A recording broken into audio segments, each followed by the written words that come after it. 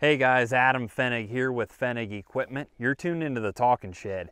Today we're giving you guys a sneak peek at what you're going to see at our field day next week. And we've got a J&M applicator lined up with a bunch of variations of different coulter designs, different sealing mechanisms, our triple threat system, the True Trail double spring, double parallel linkage coulter system, and then we put a single arm coulter on here to show you what that can do, and then a Yetter standard 2996. Now, a lot of you guys may be wondering, well, what the heck are you wanting to show here?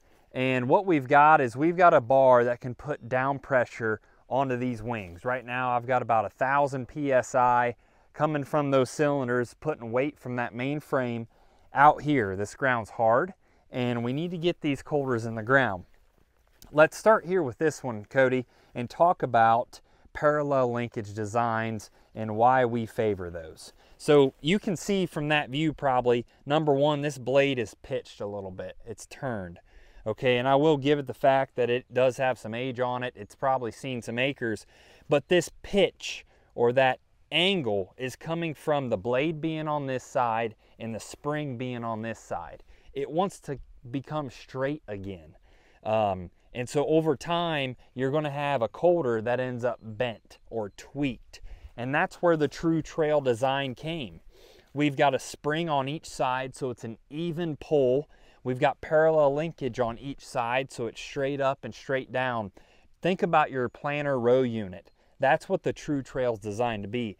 Not only that, but you look, the springs on this True Trail are hardly even working.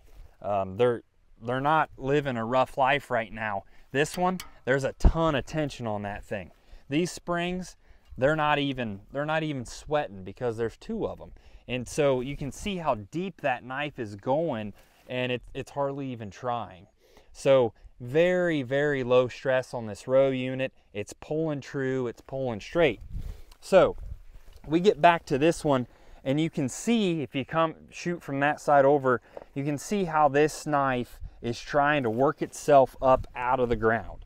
This spring is trying its best to hold it down, but the ground is lifting up here and the pivot point is all the way up here. So this knife has got a ton of leverage on this spring.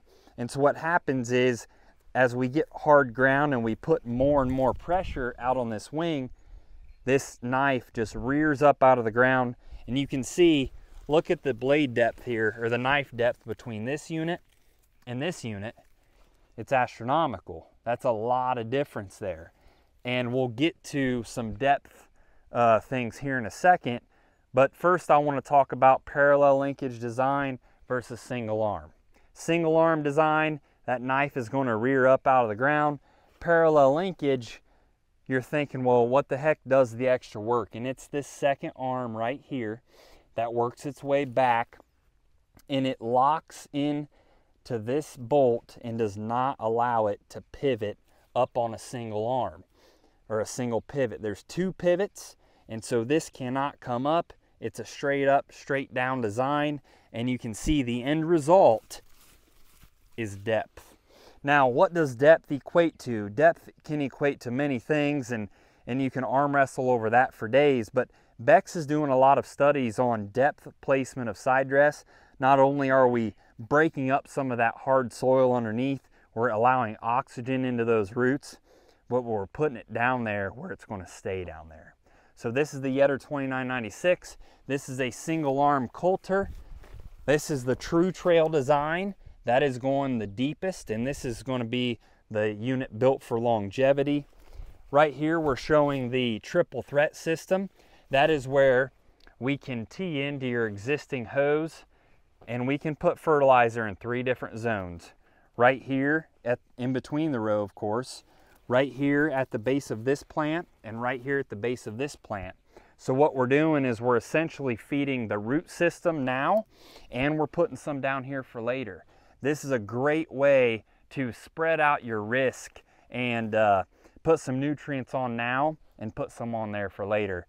Great design, super easy to use. You can incorporate a valve to turn that on and off as well. Now, we were talking about sealing, and if you back up, Cody, you can see the absence of the seal, or you look right here, we've got a line going down through the ground. You look right there, there's a line. And what's going to happen is this line right here, it's going to begin to open up as that sun shines down here and it dries that out. That'll open that area up, and that fertilizer that you put right down there, it won't be shaded. It'll be exposed. That's where this Yetter Innkeeper comes into play. We can adjust this Innkeeper from side to side right here on how aggressive we want to run it. And then also we can adjust our spring tension on it here to really get a good seal. So we're going to place our fertilizer deep, and then we're going to seal it with that Yetter Innkeeper. So that's what we're showing today. This is a sneak peek into next week's field day and some things that we'll be talking about, several different options. So if you've got a side dress bar today with single arm Coulters, maybe you want to think about upgrading to the True Trail, or maybe a Yetter parallel linkage 2996. Maybe you already have the parallel linkage Coulters, consider upgrading to our triple threat system. That's what we're doing today, talking nitrogen placement, and thanks for tuning in.